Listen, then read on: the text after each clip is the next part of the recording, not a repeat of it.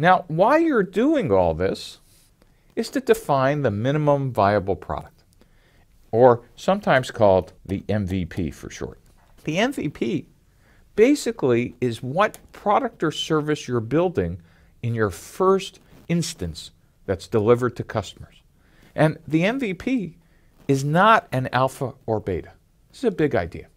In the old days, the product development process would go from seed funding to concept to a market requirements document to an engineering requirements document and blow out into an entire waterfall development process.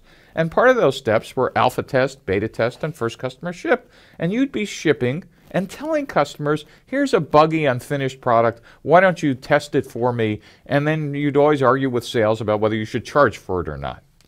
But the MVP is actually quite different. The MVP says, no, we're not speccing a version 1.0 product that has a spec 18 pages long.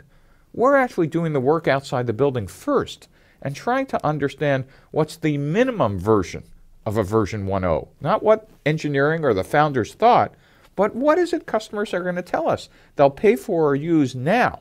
And while it might be, quote, a beta product, we never use that word. We actually tell customers it's a minimum viable product.